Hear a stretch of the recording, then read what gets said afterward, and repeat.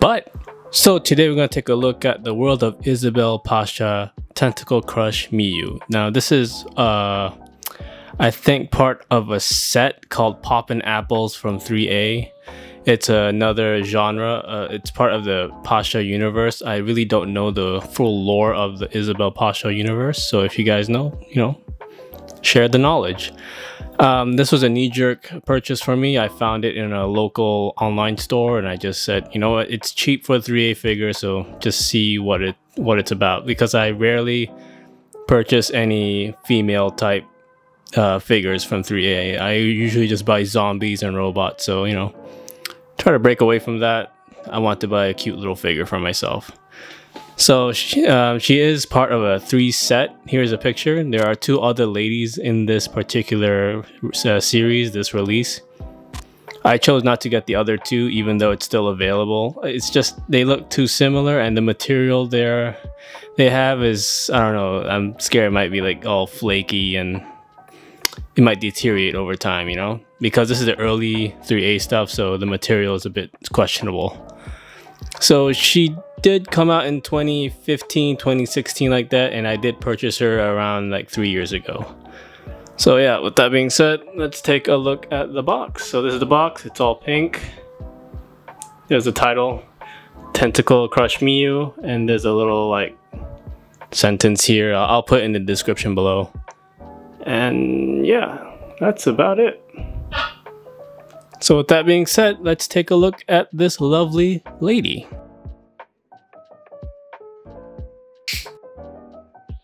And here's Miyu in her school uniform.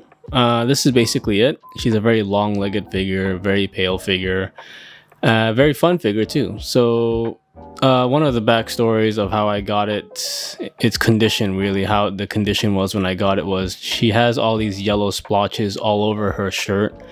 I mean, if you guys have yellow shirts and it's been in the closet for years and you take it out, you see all these weird stains. That's what she had. I think it's because of the moisture and it wasn't stored properly. So I had to take detergent and a soft toothbrush to it and rinse it out for a day. But unfortunately, that resulted in the shirt being a little frayed, a little fuzzy, because it's supposed to be smooth. The surface is supposed to be smooth, the shirt. But now that I took a toothbrush to it, it's a bit more, I don't know how to explain it. It's fuzzier than it should be. So yeah, that's one of the drawbacks of this figure. But it's an old figure. Unfortunately, it's in a sealed box. You can't really see the condition of these figures. So that's why I'm really hesitant of getting the other 2, because one has pleather, the shiny pleather. So I'm scared that when I open it, it'll start melting or deteriorating. So I'm just going to stick with this figure. Yeah, so with that being said, let's take a closer look at this lady. And here's Miyu. Now she doesn't come with this stand. This stand comes with another Isabelle Pasha because she cannot stand on her own. There's no way you could balance her unless you're very good at balancing figures. So because of these very dainty stilettos she's wearing. So yeah, this is her. A very long-legged figure, very suggestive figure. I'll do some close-ups just to explain what I'm talking about. But yeah, this is her. Very short skirt. I tried pulling it down just a bit, but I think it's on purpose. It's short like that. So yeah, this is her. Not much to talk about. I mean, the posability is nice, tight joints and all that. It's a very cute looking figure. Now she does come with, I think, let me check. Yeah, she comes with 3 thingy-mabobs. First up, we have an interchangeable hand here. As you can see, it's just her with maybe a holding something hand or just a relaxed hand. Now this peg did break because it's an old figure. It came out in 2015, 2016 like that. So I did unfortunately break this peg. I don't think you can see it, but I did have to super glue it back. But yeah, it's a pretty old figure. Yep. Next up we have her little tentacle teddy bear plush thing. It does have a wire inside it, so you can pose it a bit, but yeah, this is it. It's like stitched together to be like a doll, I guess.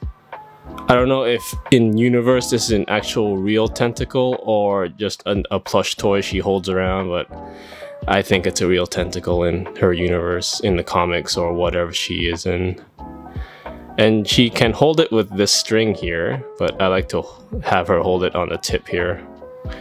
So yeah, this is the weird tentacle thingamabob she has. Squishy. Yep. Yep. And lastly, we have this weird apple thing, companion buddy thing she has. Its face is reminiscent of the bots from Popbot. You know, those cube robots, if you're familiar with 3A stuff. And it does have Gala Milk on the side, so I'm guessing this is the series these ladies come from, because there are a lot of Isabelle Pasha figures from 3A. So I guess it's nice to have a name for each series, so you could, I don't know, categorize them or something. But yeah, this is her weird apple companion thing. So with that being said, let's stick all this stuff onto this lovely lady. And here's Miyu with both of her accessories on hand. I forgot to mention she does come with a poster. I'll show you guys that at the end of the video. But this is it. Hopefully this pose isn't too subjective for YouTube. I didn't really know how to pose her. She has very long legs, so I have her like saying see you later or goodbye kind of pose. But this is her. A very fun figure, a very colorful figure. Something to break away from all the zombies and the robots from 3A. You know, just to have something cute in your collection. Because she does look pretty cute. So with that being said, let's take some close-up of this lovely lady. So again, I don't really know Miyu, her lore or whatever, but as you can see, I think she is Japanese from the clothing and the tentacle and the fact her name is Miyu. So you know, you could put 2 and 2 together. So yeah, this is her. I'll do some very slow passes.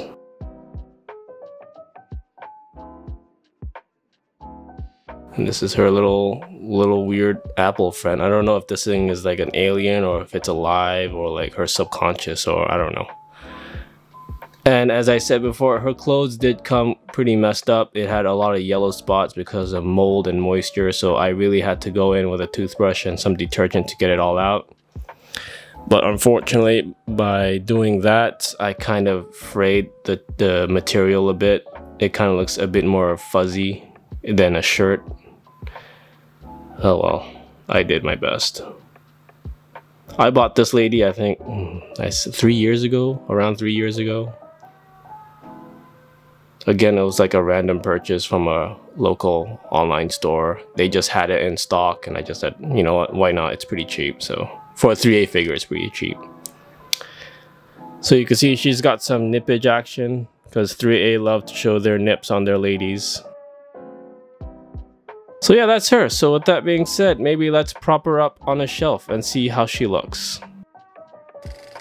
So this is the poster Miyu comes with. I don't really know what this says. I think it says Tentacle. I don't know. But it is the same artwork as on the box. And I haven't framed it yet because it's in a weird box format. And I don't really know where to buy box frames in my country. So I might have to hold on to that for a while. So this is where I stick Miyu with the other lovely ladies in my 3A collection. And this is where she'll stay. Now I don't really have her with a stand to help her stand up, so sometime in the future she might topple over. But hopefully by then I'll have a stand for her. Because the stand I was using before is actually for the modern iteration of Isabelle from Underverse, this one. I have reviewed this lady. It's an okay figure, it's just not what I was hoping for, I guess. But yeah, this is her. Very cute figure. Something fun in your collection, really. I do have like other ladies, like the Squid Pasha here. So yeah, that's my little review over this figure, I guess. So with that being said, thanks for watching, and as always, go get 'em!